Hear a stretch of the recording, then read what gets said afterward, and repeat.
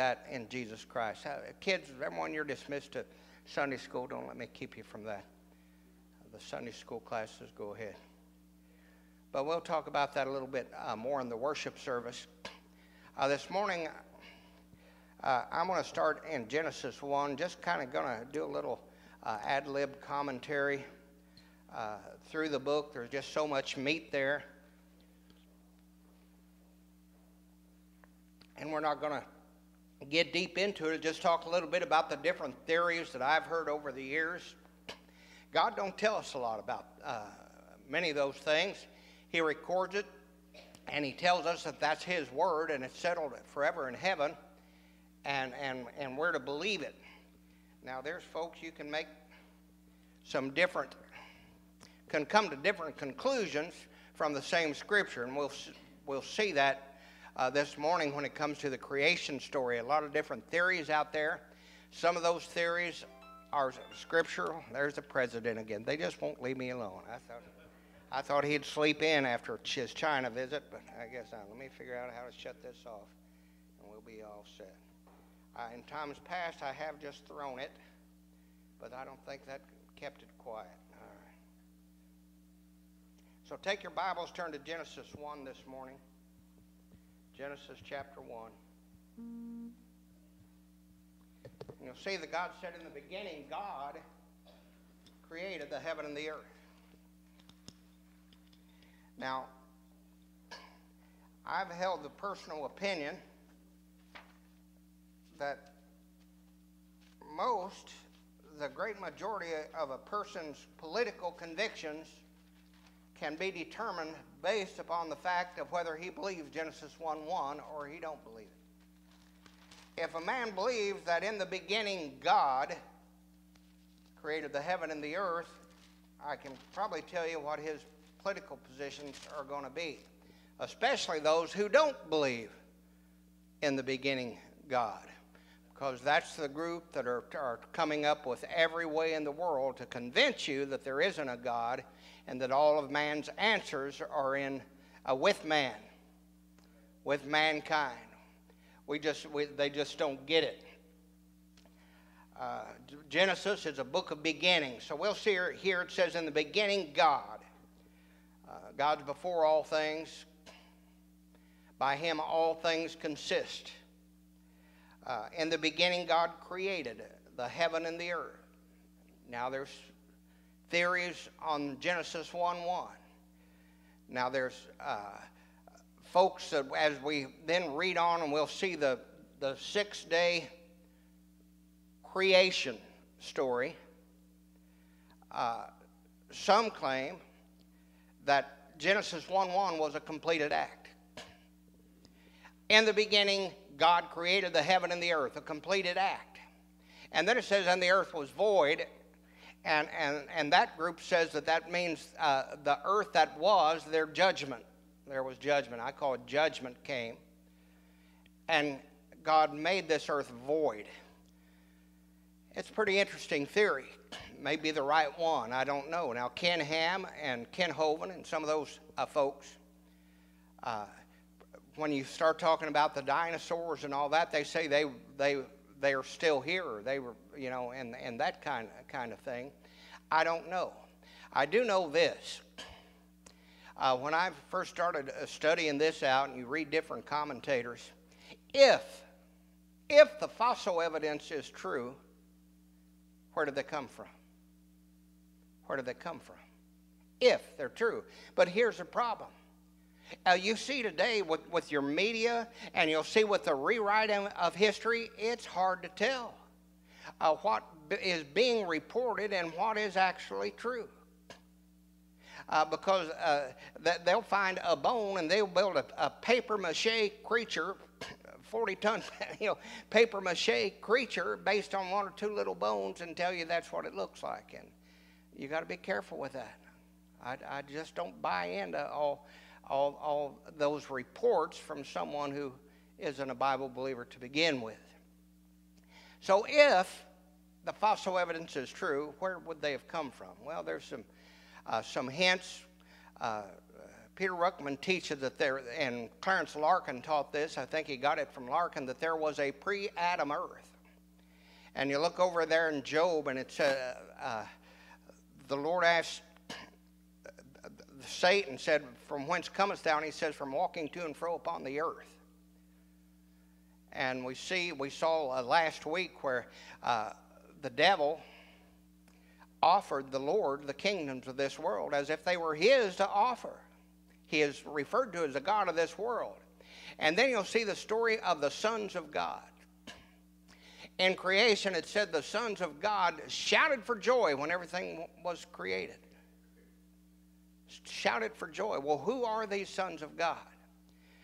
Ken Ham and Ken Hovind don't go into much of that. And I've always looked for that because Ken Hovind is brilliant. I like his teaching. He's smart on science.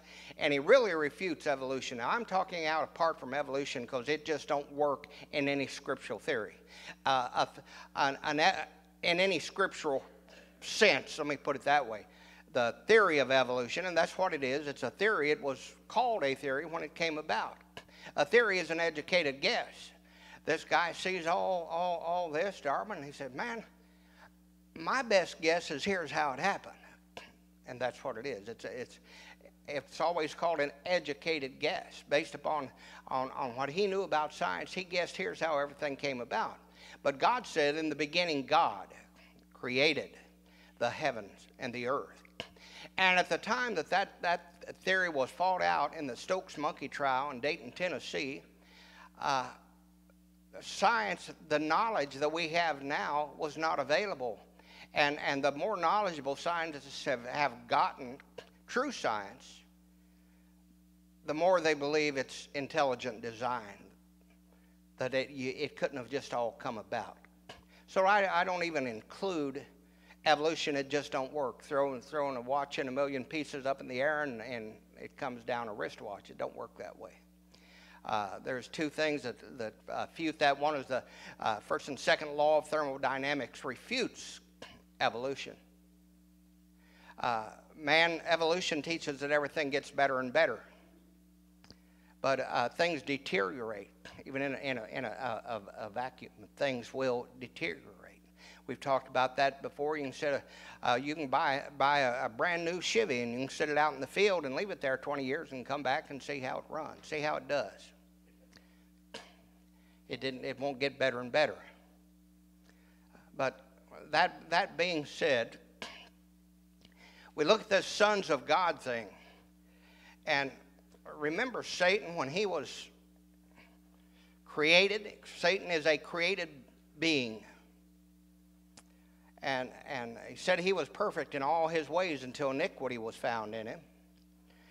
He was more beautiful than any of the beasts of the field when he shows up on earth with Eve and Adam. And it looks like he was in charge. And he got lifted up in pride.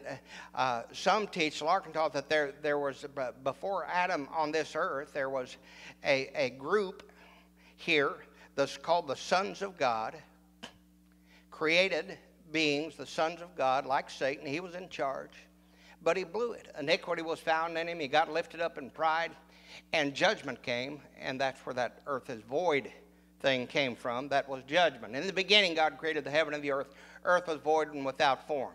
Now, do I believe that? I'm not sure how that came about. I believe the book. It's going to be right every time. It's our assessment of it and perspective on what it says that we have to come up with. Now, and the different theories on creation is not a mountain for me to die on.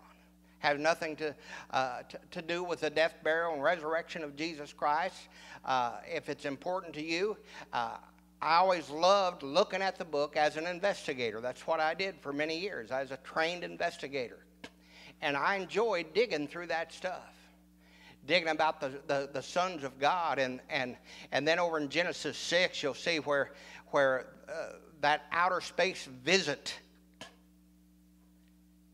where the sons of God saw the daughters of men, that they were fair. And they took wives of them, and they had offspring, and it says these were mighty men of old, men of renown. That's where the giants came from. Man, that's some pretty weird stuff. You want to talk about some sci-fi stuff, go to Genesis chapter 6. That gets kind of strange. I'll go over there. Now, Schofield, in his notes, says that the sons of God is just the line of Cain. There's a line of Seth and a line of Cain, and one's a godly line and one's an ungodly line. But most commentators says that don't make any sense. A.W. Pink said when the flood came, it destroyed the world of the ungodly. There was no godly line. There's a messianic line, the line of the Messiah, but it wasn't godly. You had a harlot in the mix. You had people that had killed in that messianic line. There was no godly line. There's a messianic line, but there wasn't a godly line. And they do that to try to get rid of the story in Genesis 6 about the sons of God. In Genesis 6, it says, and it came to pass when men began to multiply on the face of the earth, and daughters were born unto them, that the sons of God saw the daughters of men, that they were fair, and they took them wives of all which they chose. All right, let me see what Alan Hoffman says about that here. He says, a private interpretation of the sons of God misapplies Isaiah 43:6, John 1:12 to make them a godly line of Seth. The former passage refers to the nation of Israel. The latter refers to born-again Christians. There cannot be a godly line of any race of people. The marriage of the unrighteous with the righteous does not produce giants. These strange marriages occurred again. It says after that, the flood. The sons of God refer to angels who appear in relationship with Satan and the creation, and it gives you the references. And it says, and since all angels are men, and if that's a newsflash to you, it shouldn't be. There's no angel in the Bible that is a female gender. Every angel that shows up in Scripture is male. They're considered gods from outer space, but they appear to come, according to Psalms and other passages, some mention the underworld. They will appear frequently during the tribulation. All right. But then it says, and they took them wives of all which they chose. And it said, for there were giants in the earth, verse 4, in those days, and also after that, when the sons of God came in unto the daughters of men, and they bare children to them, the same became mighty men, which were of old, men of renown. Who would that be? Anybody as a kid see all the stuff about the mythological Greek gods, Thor and Apollos and Zeus? Where would all of that come from? You hear them talking about, man, you look at that Mayan culture and these cultures, it looks like there was some intelligent civilization way ahead of their time. That's because the Bible said there were intelligent folks that mated with men here, with women here on earth. So it can get pretty deep. And I know that I believe what it says. I'm just not sure how to put it all in context and in perspective. And all that was taken away, and God started over again with Adam, is a one theory. God sent judgment to the earth. The earth was void without form, and darkness upon the face of the deep. And then the Spirit of God moved upon the face of the waters. Here's the creation story, or as some say, the recreation, and I'm not sure which. I do know that God told Adam and Eve to replenish. He didn't tell them to plenish. He told them to replenish. And we'll talk a little bit later. It says there was no rain on the earth. There's a mist covered the ground. That came up. I remember years ago reading the canopy theory. Not even sure how it goes anymore. But let's read on. It said, the earth was without form and void, and darkness was upon the face of the deep. And the Spirit of God moved upon the face of the waters. And God said, let there be light. and there was light. Now, this isn't sunlight. The sun don't show up until a little later. This must be the cosmic light of God. The glory, the light of God. The Bible says God is light. And God said, let there be light. And God saw the light that it was good. And God divided the light from the darkness. And God called the light day, and the darkness he called night. And the evening and the morning was the first day. And God said, let there be a firmament in the midst of the waters, and let it divide the waters from the waters. A lot of theologians that I respect, and I hold this position, appears that there's waters that separate us from the third heaven, where God resides. There's three heavens.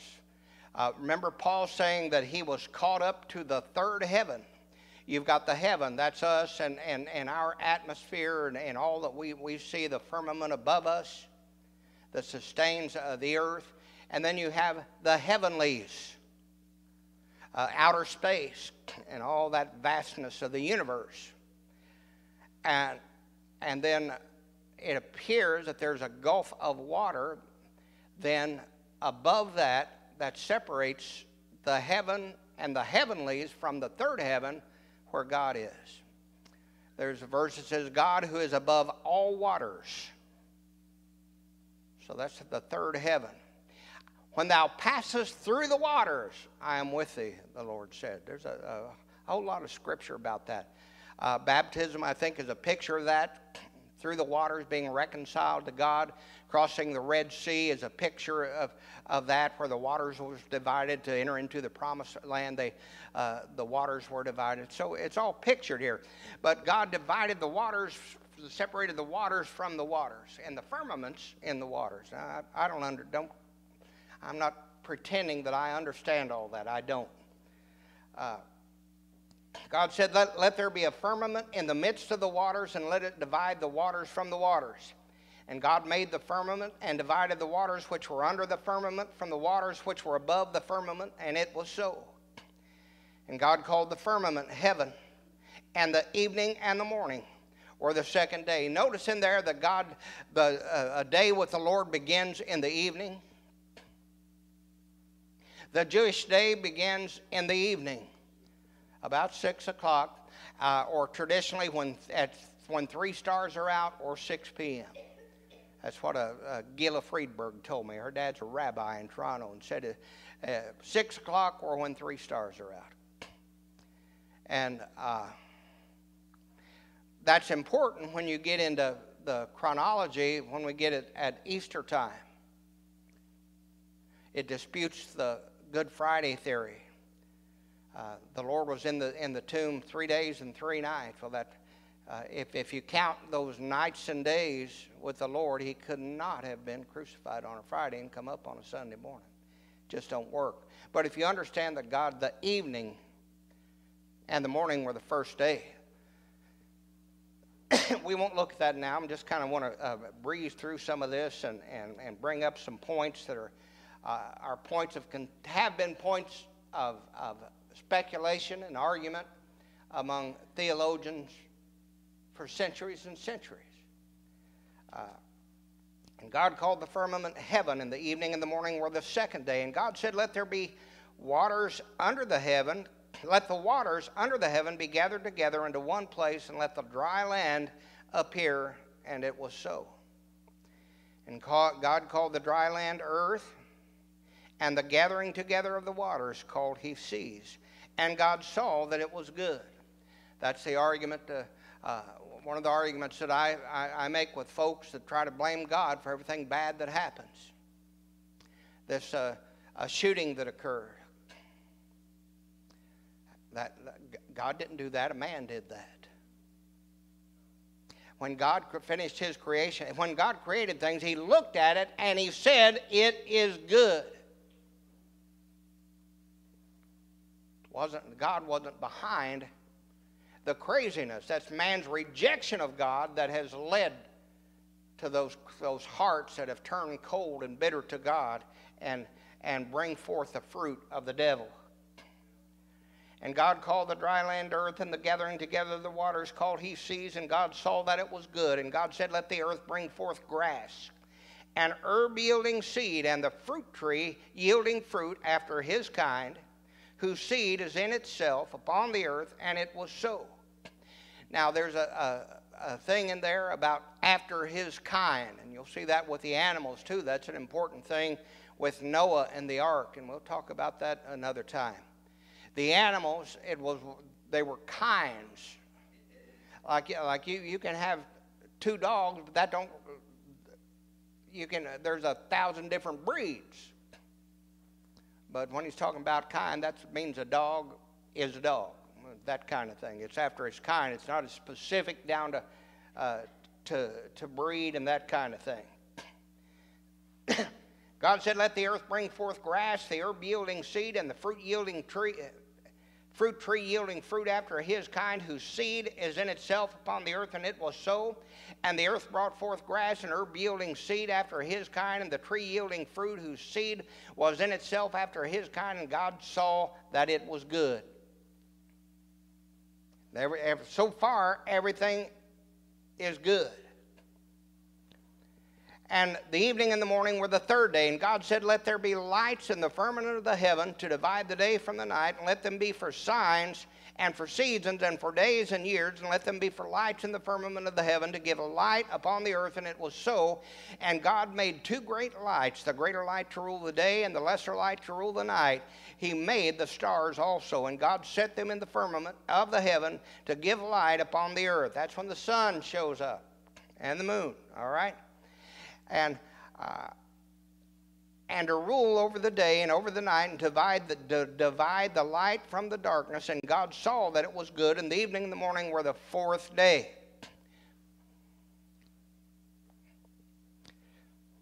Little point there, the sun shows up after the 4th day. The sun shows up.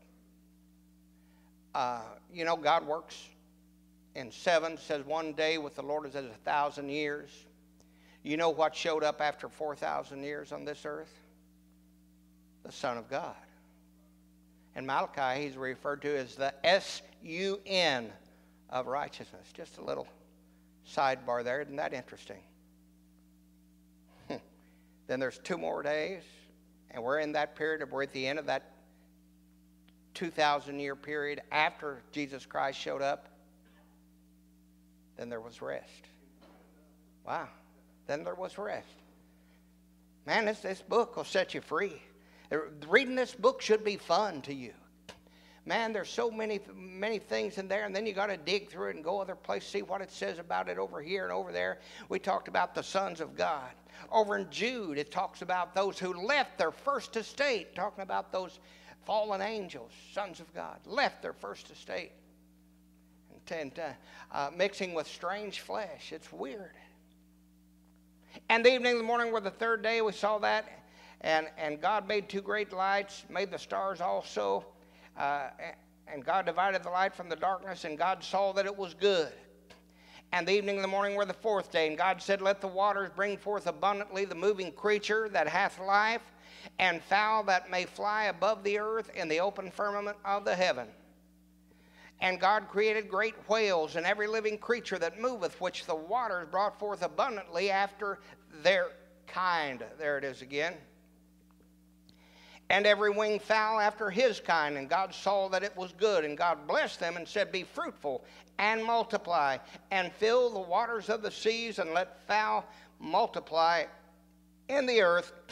And the evening and the morning were the 5th day. Interesting to note, before God created anything, he pre-supplied everything that his creation would need. Before he created those great whales, you know what he pre-supplied them with? The seas. Before he created the birds, he pre-supplied it. He created the firmament to sustain those birds.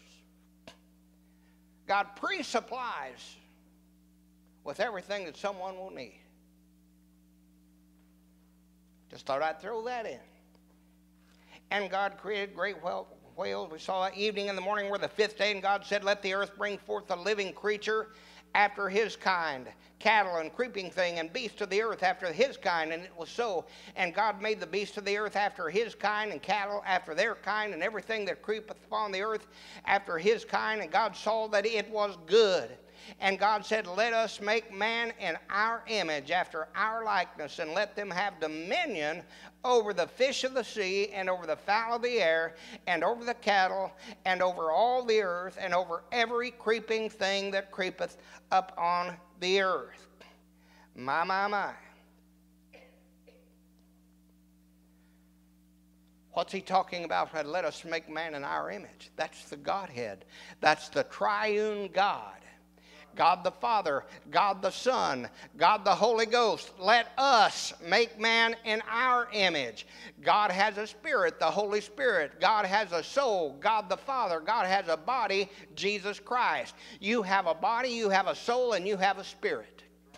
Well, Adam was created in the image of God. And when Adam sinned, and that'll take too long to develop this, but when Adam sinned, something died that day. You remember? We'll get into that, probably not today.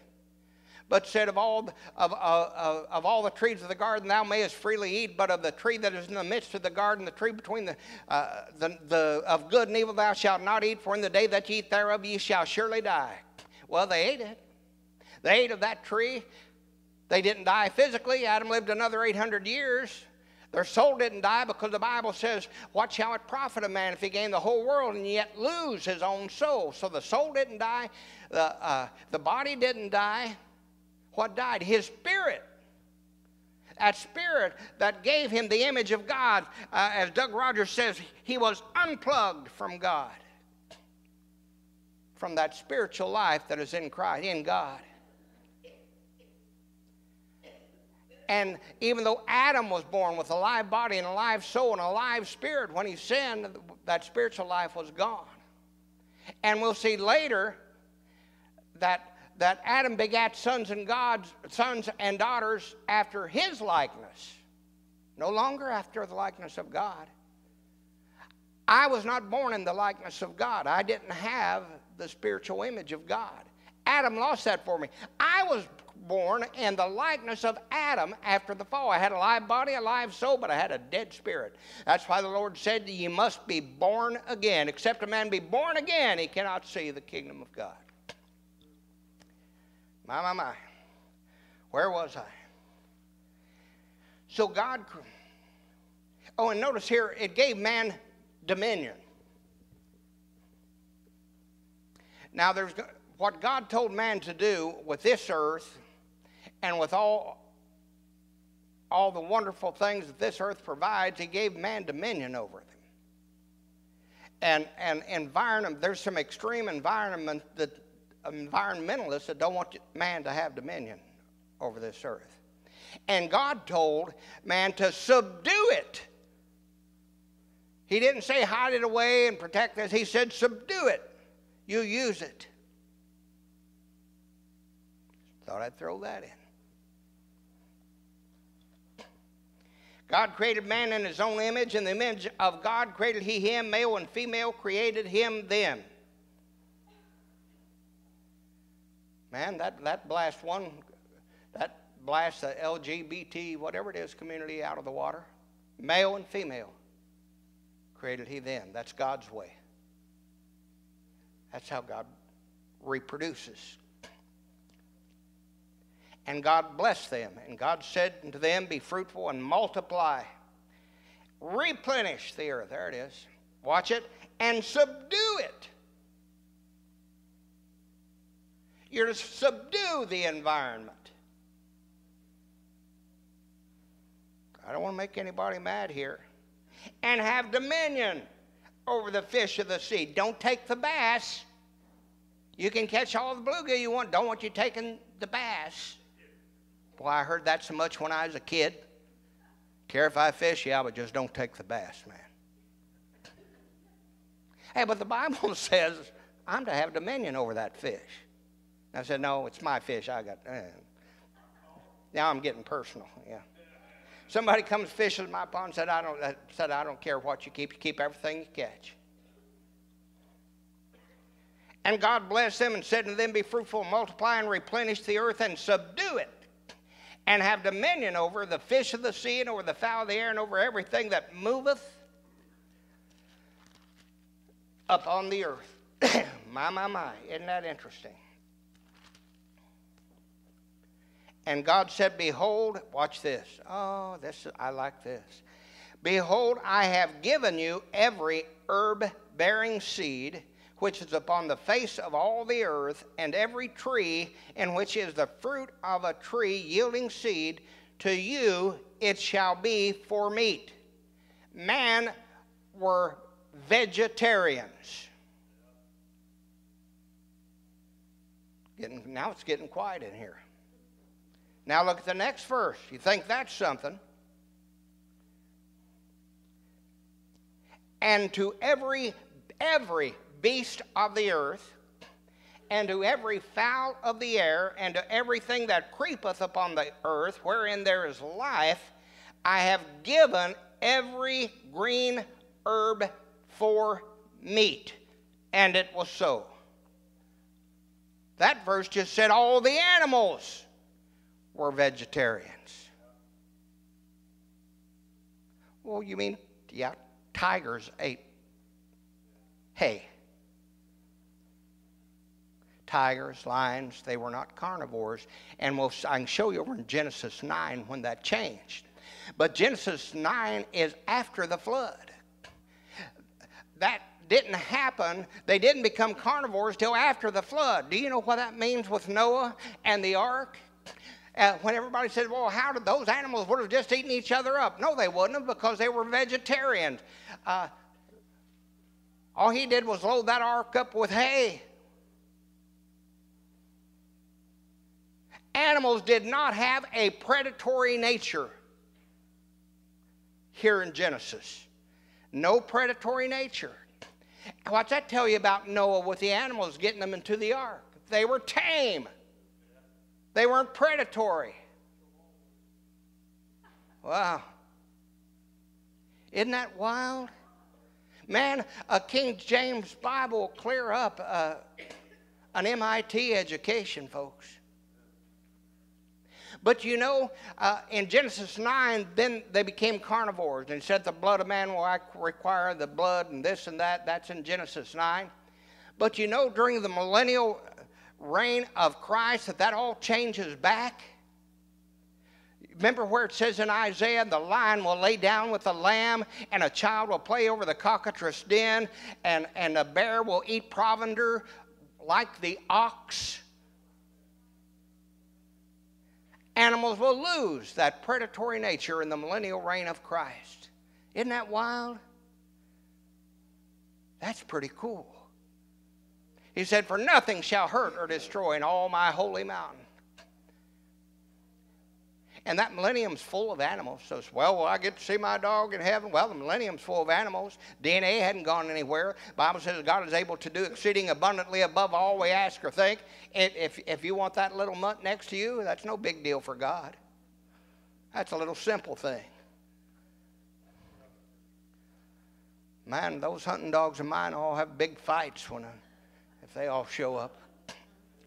I'd say again, Lord, let me have one. Have them one at a time. All right. But isn't that interesting? Then let me run to Genesis 9 real quick. I found this. I was sitting at the license branch in Lawrenceburg. I'd been looking everywhere to see where that changed, where the animals got the predatory nature. God blesses Genesis 9, Noah and all his sons, and said to them, fruitful, multiply, replenish the earth. The fear of you shall be the dread of you upon every beast of the earth, every fowl of the air, everything that moveth upon the earth. And into your hand they are delivered, every moving thing. But flesh with the life thereof, which is the blood thereof, thou shalt not eat. For surely your blood of your lives will I require. At the hand of every beast will I require it. And at the hand of man, at the hand of every man's brother. And whosoever sheddeth man's blood. Here it's the predatory thing comes about. By man shall his blood be shed, for in the image of God man. So beasts got the taste for blood in Genesis 9. Thought I'd throw that in. I'm about done. It's time for me to quit it. And everything that he had made, God saw everything that he had made. Behold, it was very good. Not only was it just good, but now he looks over his creation, said, it is very good. And the evening and the morning were the sixth day. So many nuggets. And there's a whole ton of views on this first chapter of Genesis. And some of them are scriptural. Some of you got to weigh out and look at them. And I said Ken Ham has got a little different idea. It's scriptural. Ken Hovind also, brilliant man. My. Ain't God good? Boy, and fun just to break open that book and start reading and see what it says. Here's what God says about it. How we put it together just going to take a lot of study, a lot of rightly dividing. Study the scriptures and try to rightly divide them as to exactly what God's saying. All right, let's pray. Heavenly Father, we love you this morning. Thank you for the opportunity to teach your word, Lord, and just go to the book and open it and look at it and see what you tell us, Lord, and discern your heart and your mind in these things, Lord, and we'll thank you and praise you for that. Be with the worship service this morning. Glorify yourself in it and hold me up by the power of your might. In Jesus' name we pray. Amen. All right.